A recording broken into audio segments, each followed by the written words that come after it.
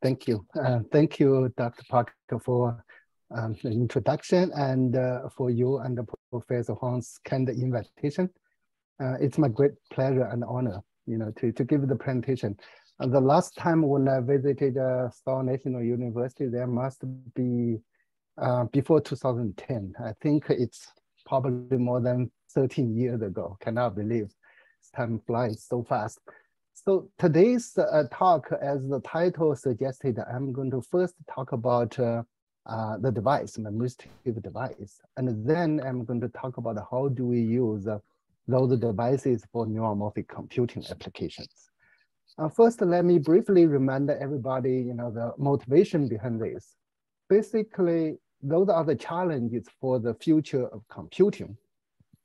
At the device level, we all know Moore's law is coming to an end. In addition, the performance of memory is behind the processor, and the gap is increasing over time, not decreasing. And also the Dennard scaling law has ended for probably over 15 years. That means even if we can continually making the device smaller and cram more device on the chip, but we cannot utilize all of them simultaneously because the current density or the power density of the chip is not constant anymore. It actually is increasing dramatically when you cram more devices on the chip. So those are at the device level. Actually, at architecture level, the challenge is as big, if not bigger. That is basically the Van Neumann bottleneck. We know our classic computer is based on Van Neumann architecture, which has a physically separate memory and the processor. This was perfectly fine in the past when the computing did not involve a lot of data. But nowadays, it's a big data era, and most of the computing involve a huge amount of data. So constantly shuttling data between the two units become a very big problem. And also this is a sequential process. It takes time, and this is a digital system. You need to convert the analog data into digital. The conversion for a huge amount of data also costs a lot of time and energy. So to solve those problems, we learn from the most efficient computing system known so far, which is the brain. So the brain can perform computing in its neural network. And the neural network is really a network of neurons connected by synapse. And the information is stored in the network. And the data is processed where it is stored. So it is in-memory computing, and you do not need to move data a lot anymore. And also the computing happens everywhere simultaneously. It is a parallel computing. And it can deal with analog data directly. It's analog computing. So with these three together, you are having a computing system very efficient and has a high throughput. Actually, there is more. The brain is also known for its very efficient learning, data efficient, energy efficient, because the brain is using some neuroscience principles. If the device we use to build an artificial neural network can also implement such neuroscience principles, we have the chance to approximate the natural intelligence. And so in order to perform those new type of computing, we need new devices. And what is the best device for such applications? Actually, with Professor Huang and others, we put together this review, and in this read plot, we kind of look at a different type of emerging memory technology and compare them together. As you can see here, RAM or Memristive devices is currently in a favorable position for such applications. And there are other technologies such as ferroelectric memory, which although still cover a small region in the radar plot at this moment, but it has very promising potentials just because it is relatively new in the game at this moment. So in fact, over a decade ago, for RM, most of the people were looking for memory application, actually including us at HP Labs. And we did a careful analysis and make this radar plot to just compare, to figure out what's the best applications for RM or Memristive. And it turned out that actually memory application for those devices is the most demanding one. And neuromorphic computing actually is the low-hanging fruit for this type of application. The reason is the computing application actually can avoid some intrinsic disadvantage of RM, such as large variability. It can take advantage of the good properties intrinsically with RM, such as a large number of states, large on-off ratio, so on and so forth. So that's why after we realized computing is a low-hanging fruit for RM and the Memristive, we have been focusing on computing with such devices in the last decade in my research group. And some of the major results are summarized here, which can be categorized into 3 groups. In the first group, we're trying to just build machine learning accelerators. The goal is to improve speed and energy efficiency. In the second category, we're mainly trying to use the dynamic property of Memristive to build a more faithful artificial synapse, more faithful artificial neurons, artificial dendrites, then put them together to build a biorealistic neural network, which can implement some of the neuroscience principles. The goal here is to get advanced intelligence in addition to speed and energy efficiency. In the third category, we're trying to build a toolkit for intelligent systems. So the reason we use Memristive and RM is obviously because they have some promising properties, such as, okay, it can switch really fast. As we have shown here, we can switch it within 85 picosecond on and off repeatably. This actually was done by BJ. That's a former student of Professor Huang, who was a postdoc in my group at that time. And also we can scale the device to very small, like a 2 nanometer by 2 nanometer, and even build a small crossbar array and show the device still working nicely. And the device is analog, and it has many resistance levels. We have shown over 256 resistance levels. Later you will see actually we can do a lot more than this. And the device is stackable, and you can stack them on top of each other. Here we have shown that we can stack 8 layers of Memristive to build a 3D neural network. And we use the neural network to perform radio process as kernels. So there are other good properties that I'm not going to talk about. Rather, I wanted to talk about the challenges for those devices for computing applications. And as you have seen in the previous slide, that the computing application has a different requirement on the device performance than memory applications. So first, regardless computing or memory application, actually the mechanism understanding is critical. But unfortunately, there are still a lot of missing holes in the mechanism understanding, even after decades of study. So the reasons are shown here.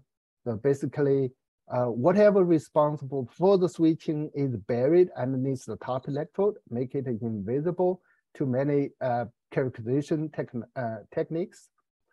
And also the switching region is localized both laterally and vertically. It is very small. And the switching active region can take a random location from device to device, and even from switching cycle to cycle. Now you already seen such switching can happen really fast, which also make it harder to be captured. For memory application, you mainly care the ending state. It's a static states. But for computing application, as you will see later, the entire switching process can be used for computing. So the dynamics is important. And we needed to know not only the ending static state, we also needed to know the actually switching process, the entire switching process. That's why we need to have some in situ techniques with very high spatial and temporal resolution to review the entire switching process, which is very challenging. And in fact, in this regard, actually, one of the most important works was done by Professor Huang from Seoul National University a while ago. So in this work, they used the in situ TEM technology and revealed that the core part of the switching in the model system, titanium dioxide, is a TS47 McNally phase. And that's very important. And there are more needed to be done in order to understand the entire switching process. And you need techniques with a very high spatial and temporal resolution, and the in situ technique to review the entire switching process. And you need to combine with modeling because under the extremely fast speed and small scale, you will have to rely on modeling. And after you understand the mechanism, you also need to build a compact model for circuit design. So the combination of the in situ calculation and the modeling are very important for the future to understand the mechanism, the entire switching process. And for computing application, another major requirement is you need to have a lot of resistance levels. So the reason is when you use those devices for computing on the edge, you will have millions or billions of such crossbar arrays distributed on the edge of the cloud. It is not practical to train each crossbar array from scratch because training is very costly. So a practical approach is really to train the neural network model on the cloud and then just download the weight to the crossbar array on the edge. And basically this process is just write the synaptic weights in the crossbar array directly. What needed is you needed to make sure the device can have many resistance levels and your written process is very accurate among many, many devices. So the hardware we built here, shown here, we have a fully integrated 256 by 256 crossbar array on tops of the driving circuit. And these are the cross-section of the device. And in order to make the device have many, many resistance levels, what you needed to do is to really suppress the noise. Because for a normal device, you will have large fluctuation as shown by the blue curve. So we figured out how to suppress such noise, and that allows us to get over 2000 resistance levels as shown here in individual device. And we can also program the entire 256 by 256 array experimentally as shown here. So for computing application, another major requirement is your device needed to have relatively high resistance. The reason is different from memory application. And you just read one device or one column of the device. For the computing application, you need to read the entire array. And if your device resistance is too low, you cannot build a very large array and with small total current.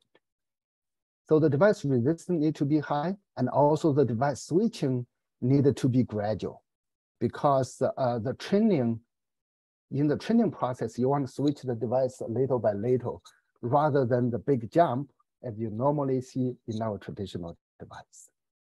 So the traditional device also has relatively high switching current, and the switching is abrupt. We want to change that for computing application.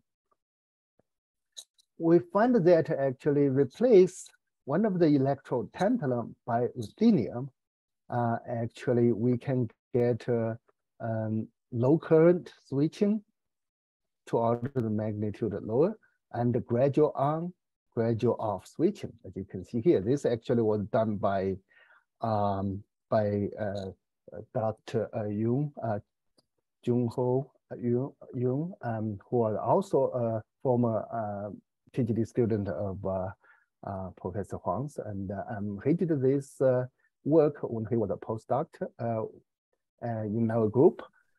And he also found that this type of switching, once you have ruthenium, it is oxide independent. You know, no matter you have hafnium oxide, you have aluminum oxide, or tantalum oxide, or yttrium stabilized zirconium, you can see the switching behavior quite similar. And so this means ruthenium is playing a major role here. In fact, to nail down this, we did a TEM study, first ex situ TEM study for 3 devices in pristine state, low resistance state, and high resistance state. You can see in the pristine state, the top and the bottom electrode is well separated by the tantalum oxide. For the device in the low resistance state, you can see ruthenium actually penetrate through the tantalum oxide. For the device that was switched back to high resistance state, you can see the ruthenium is cleaned up from the tantalum oxide. So this is the ex situ TEM. We also did in situ TEM on an individual device. And in the pristine state, you can see the top bottom electrode is well separated. And then we in situ turn on the device. You can see there are ruthenium kind of grow into the oxide, form the filament. And for the same device, after we in situ turn it off, you can see the ruthenium in the oxide is gone. Give us the high resistance again. So the question is, okay, ruthenium is a mobile species, and the device behaves quite differently from the oxygen vacancy species, mobile species. But why is that? Why ruthenium can do that? So I know Professor Huang's group has done a lot of work with ruthenium electrode, and so this could be something interesting to look together in the future to figure out what's going on, why ruthenium mobile species can make such huge difference in the device switching current and analog behavior. Okay, so another challenge to build a large neural network array is the access device. As you will see later, for the crossbar array we built, now we use transistor as the access device. But if we want to scale the device down in 2D and stack them up in 3D, we need a scalable 2D selector, and which is not there yet. And we all know that people, including us, have been using the insulated metal transition material as a selector, but those material typically has a very small band gap. That means the off resistance of the device is still not resistive enough. And that's not good enough to build a larger array. So we look at the tunneling selector, which actually is almost ideal in many aspects as a selector, except the nonlinearity is usually not high enough because a single layer of tunnel barrier, you have a rectangular tunnel barrier shape like this. When you apply voltage between the two electrodes, you are reducing the barrier width, not the barrier height. The current does not increase fast enough when you increase voltage. However, if you engineer the tunnel barrier into a triangular shape like this, when you apply voltage between the two electrodes, not only the barrier height, but also the barrier width are reducing simultaneously, that gives you a higher nonlinearity. So in reality, we do not have a perfect triangle shape. Rather, we can build a staircase shape to approximate it. To verify the idea, we build a device with a single tunnel barrier and with a multi-layer tunnel barrier. In this case, we just add a thin layer of tantalum pentaoxide in the middle of this single layer. Because the tantalum pentaoxide has a smaller electron affinity than that of the tantalum nitride insulate, this has nitrogen rich. So you have a staircase tunnel barrier. And when we measure the device electrically, we find no matter how we optimize the single layer tunnel barrier, we could not get the nonlinearity over 1000. But inserting a middle layer here, we immediately improve the nonlinearity by 10 times. And more recently, we make the layers much smoother so that it can sustain a higher voltage without breakdown. And we further increase nonlinearity by another order of magnitude. And we, in fact, also build a small array of such integrated 1s, 1r cell. And this is the tri-layer selector. This is the non-volatile memory with yttrium stabilized zirconium. We electrically form the device with this tunnel barrier in series. And we did that for all the 4 devices in the array. And that's the forming and the first off switching. And then we also show we can on and off switching each of the device in the array nicely. So the issue here is the tunneling selector still does not have a high enough current density to support a scaled device. They still need some work. Then we look at other selector, which has a higher current density. This is a CB-RAM-like device, except it is volatile and it is symmetric. So we call it diffusive memristor. In this case, it has a very large nonlinearity up to 10 to the 10th or even more, and a high current density. So when you use those devices as a selector, you'll find actually you are using the nonlinearity between the delay time and the applied voltage rather than the current voltage nonlinearity in a normal selector. So the reason is that such device is a dynamic device. As shown by this pulse measurement, first you use this small pulse to make sure the device is in the off state. Then you use this large pulse to turn on the device. The device is turned on only after a 15 nanosecond delay time, as shown by the right curve, which is current. And then you can use a small voltage pulse to make sure the device goes back to off state after the high pulse. So this delay time, not surprisingly, is exponentially reducing with increasing applied voltage. As shown here, at a higher voltage, the device can have a shorter delay time being turned on quickly. With a smaller voltage on the device, it can be turned on only after very long delay time. So the time and the voltage nonlinearity here can be used as a selector, because in the crossbar array like this, for the target device, it always has a higher voltage on it, such as this voltage, so it can be turned on quickly. For the partially selected device in the array, it always see a much lower voltage, such as 1 volt here. Then it will need a much longer time to be turned on. If you select a pause in between, you will guarantee only operate the target device without turning on the partially selected device. So that serves the role of selector, but in this case, it is a timing selector using the time voltage nonlinearity. And such concept is interesting, but the current issue is that the variation of our device is still large and the speed still needed to be improved. And yet with such a device, we put it with an array of the ionic transistor-like memory. And we have shown that such 1S, 1R device can have nice symmetric gradual programming, which is very useful for the machine learning with Memristive crossbar array.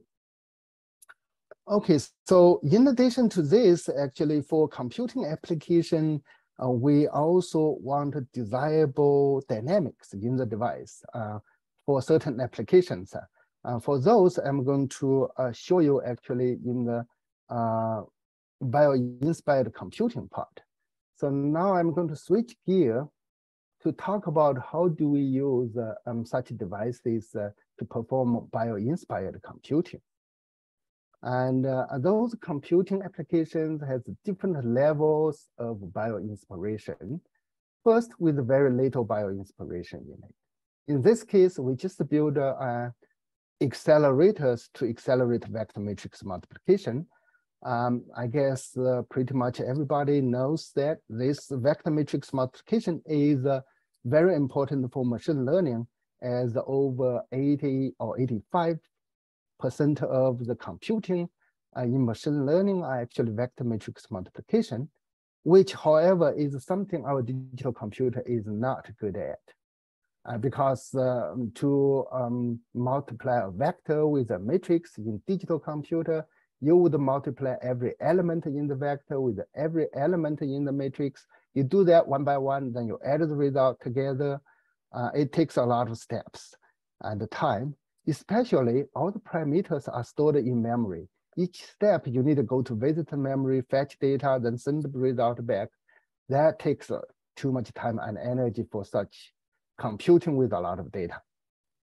However, you can use a Memristive crossbar array to finish a vector matrix multiplication within one computing cycle in principle. So basically, you map the mathematical matrix into the conductance of the Memristive array, and you use the voltage, analog voltage, to represent the element of the vector to be multiplied. Then to perform vector matrix multiplication, you just apply those voltages to the rows simultaneously. You collect the current here, you get the dot product. The reason, of course, is because at each crossing point, you have a voltage applied on a resistor, you get a current here. The current is really the multiplication result of the voltage and the conductance. Basically, Ohm's law has done the multiplication for us. It does this everywhere simultaneously. If you collect the current here, you're adding all the current together. Basically, Kirchhoff's current law has done the summation for us. It also does this simultaneously. That's why it's a in-memory computing, parallel computing, and analog computing. So it can lead to orders of magnitude improvement in speed and energy efficiency. To verify those ideas, we build the hardware. Those are the wafer, zoom in of the circuit, zoom in of the cell. We use transistor as a selector here, so we can freely program the entire array into anything we like. For example, into something like a DCT, discrete cosine transform operator that can help you to process signal, such as compressed image. This is an example, original image. This is the image compressed by the hardware I just showed you experimentally. And to compare, we also compress this with software. You can see they are quite comparable already. So in this case, the application is just a resistive network, except it's parallel, analog, and in-memory computing, leading to high efficiency and throughput. But the Memristive devices can do more than that, right? It can be reprogrammed. In other words, it can perform learning and supervised learning to recognize some pattern. So to demonstrate that, we use the Amnis dataset as an example, and we partitioned the crossbar array we built into 2 layers of neural network. And the second layer of neural network has 10 output neurons corresponding to these 10 handwritten digits. And then you can convert the gray level of each pixel in the picture into analog voltages to serve as the input to the first layer. Because the synaptic weights are random to begin with, these 10 neurons fires randomly regardless of those input. Now you can use the back propagation to figure out how to change the synaptic weights, then manually change it so that whenever the input is 0, the first neuron fire. Whenever the input is 1, the second neuron fire, so on and so forth. You can train the neural network this way, like what you're seeing here. We use 1,000, 10,000, and 20,000 images to train the neural network so that the network become better and better in recognizing unseen new images with over 90% something accuracy. So this shows it can perform unsupervised learning. But the issue is you can see you need thousands, 10,000 images to do that. You need to perform a lot of backpropagation calculation in order to do that. And the learning is very inefficient. Our brain doesn't do that. Our brain can learn from just a couple of examples and learn automatically. It's more like unsupervised learning in the brain. So can our device also do something like that? So in order to do that, our device needed to be different, needed to be able to perform some new features, just like the biosynapse and neurons. What are the new features? So we look at the biosynapse. In this case, this is the pre-neuron, post-neuron, they form a synapse here. The synaptic weights are really the number of the ion channels or how conductive of each channel. So those synaptic weights are like the non-volatile memory I showed you so far. In order to change the non-volatile memory conductance, we just apply a large voltage to it. But for this biosynapse, it's not that simple. You have to go through a dynamic process like this. First, you need to have a large enough spike that is large enough to open the so-called NMDA ion channel. Once this channel is open, some cation such as calcium, sodium can go through this channel, get into the post-neuron. This is the diffusion process of cations. So once calcium get to here, it can trigger some bioactivities to install more ion channels or make the existing ones more conductive. Basically update the synaptic weight. But before you get to here, you need to go through this dynamic process, which is controlled by the diffusion of cations. So that's why to build a faithful synapse, in addition to the non-volatile memory element, you also wanted to have another element that can control the dynamics. The dynamics is better to be a diffusion dynamics of some ions like cations. So with that in mind, we build a diffusion memristor to do that. As shown here, this is in situ TEM of a diffusion memristor, the 2 electrode. When you apply electrical bias between the 2 electrodes, you will see some change in the gap. And after you remove the electrode, remove the voltage, you will see more changes. So this can be better seen in the snapshots. Here, the two electrodes, and in the middle, it's a silver doped silicon nitride. When you apply electrical bias initially, the current is low, but you can see silver start to move into the gap. And the current remain low here until at this moment, the silver form a complete channel bridging the top and bottom electrode, the current jump to a high level. And this channel remain to be something around 4 nanometer in diameter. So this has been shown a number of times. What also very interesting is what happens when you remove the electrical bias here.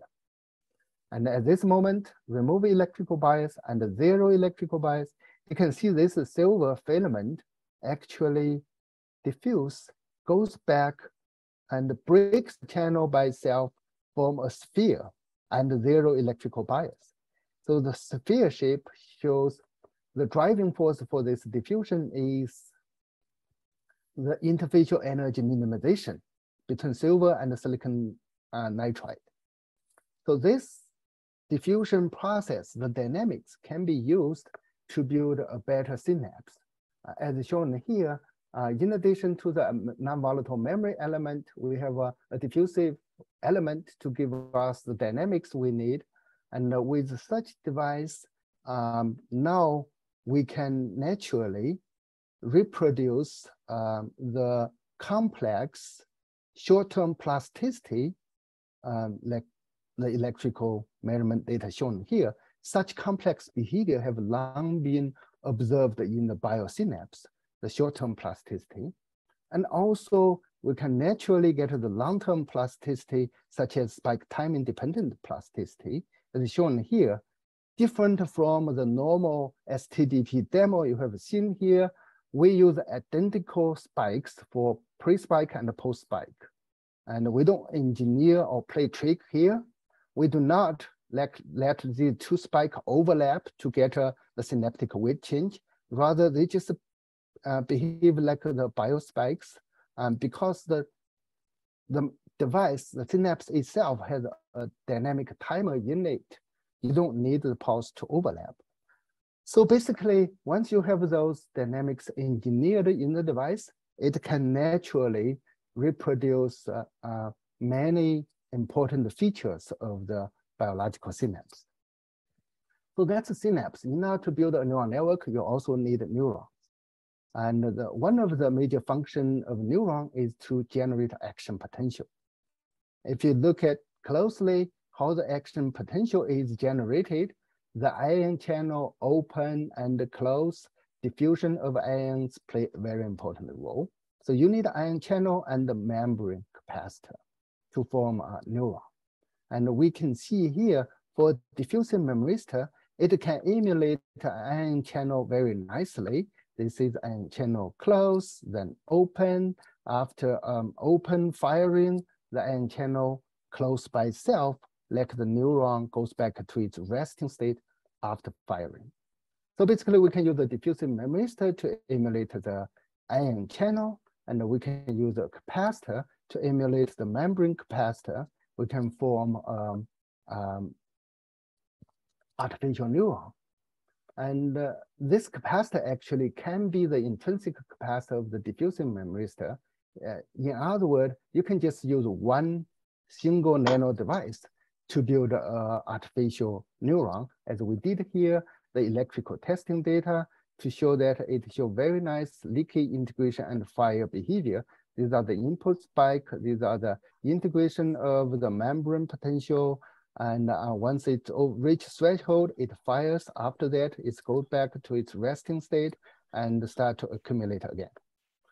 So now we have both the synapse and the neurons. So we can integrate them together to build a small neural network, which is the first fully memristive spiking neural network. Even though it is still small, but it can also perform some advanced functions because the dynamics in it, it can perform something like unsupervised learning. And in order to do that, we need two of such neural network. So the first layer serves as a convolutional layer. Each column is a kernel, which is connected with a neuron. And all those 8 kernels can extract a feature from the input pattern. Those extracted features are represented by the firing pattern of those output neurons. So the firing pattern of the output neurons serve as the input to the second layer of neural network. So the second layer of neural network has, in this case, has only 3 output neurons. So basically, we use these 3 neurons to categorize 4 input pattern. And initially, because the synaptic widths here are random, regardless of the input, these 3 neurons fires randomly. So if for supervised learning, we would perform backpropagation, figure out how to change the synaptic widths, then manually change it. But for unsupervised learning, we don't do that. We actually don't do anything, but keep repeating those inputs. Let the neural network evolve by itself. Through the dynamic interaction between the synapse and the neurons, essentially they are performing a habit-like learning. And only after 30 cycles of input, you can see the synaptic widths change to a state that these 3 neurons do not fire randomly anymore. Rather, whenever the input is A, the first neuron fire. Whenever the input is S, second neuron fire. Whenever the input is U and M, the first neuron fire. So basically, the 3 neurons, the small neural network, think U and M are close enough to be put in the same category. So this is a simple demonstration, but it is exciting to see that once you engineer some bio features into your device, the small neural network can already perform some advanced learning algorithms such as unsupervised learning, makes the entire process efficient and simple. Okay, so far what I have talked about are resistive neural networks.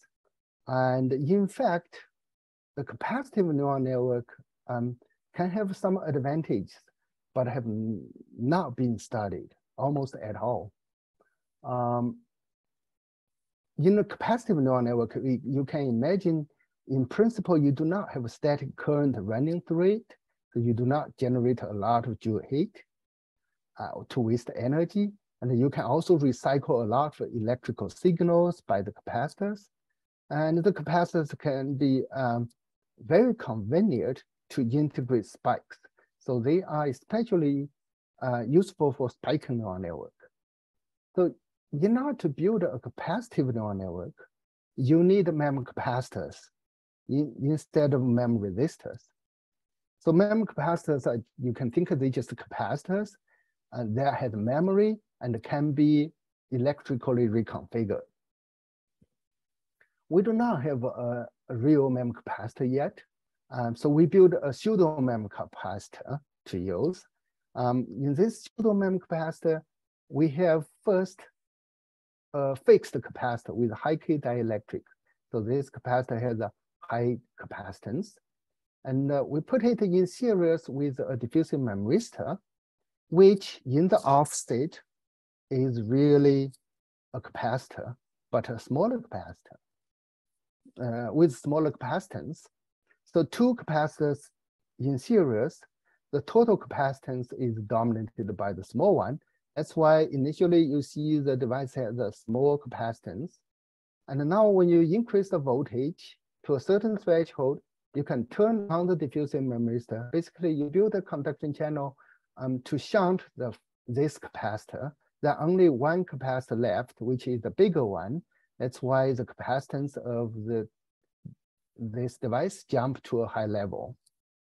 And when you reduce the voltage, this diffusive memristor goes back to its off state, and you recover to a 2 capacitor in series mode again, then the capacitance decrease.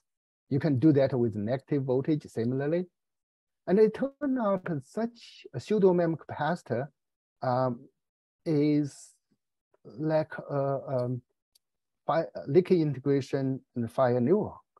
As shown by the electrical measurement data, these are the input spike, these are the integration and fire of the device. So in this case, this diffusion memristive is volatile. It serves as a neuron, but you can also use a CD-RAM type device with a non-volatile device here. Then you get a non-volatile capacitor that can change its capacitance. So that can be used as a synapse. The non-volatile part used as a synapse. We can integrate the synapse with the capacitive neurons to build the first capacitive neural network. And again, it is still very small, but it can show some interesting functions, such as associative learning. And this is shown by the electrical measurement data here. Associative learning has been demonstrated with resistive network for many times. This is the first time we have shown that it can also be done with a capacitive neural network.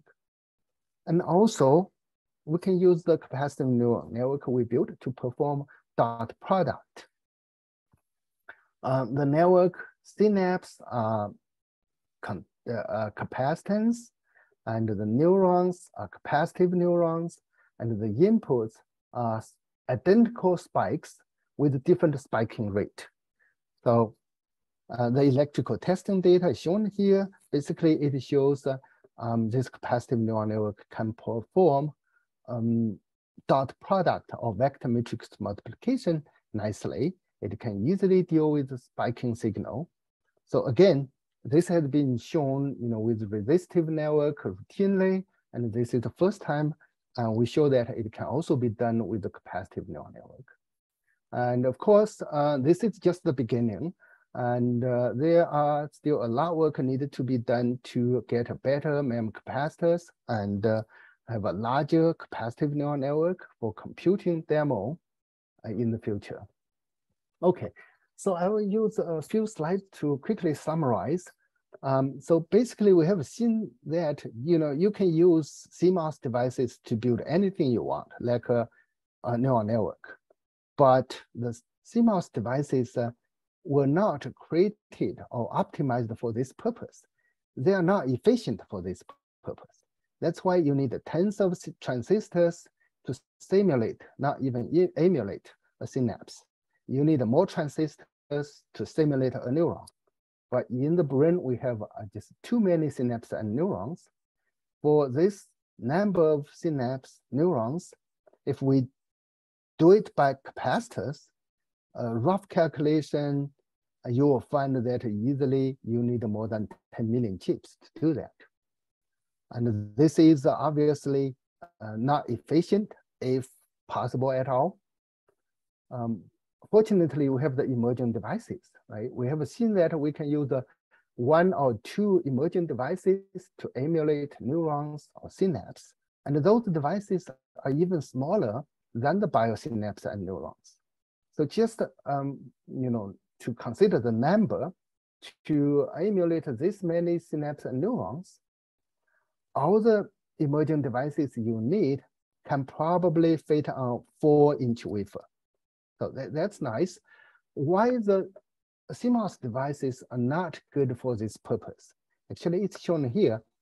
We know the CMOS devices, you have silicon. The function is defined by the dopant profile. The dopant are actually ions. But those ions are not moving. Operation, you're only operating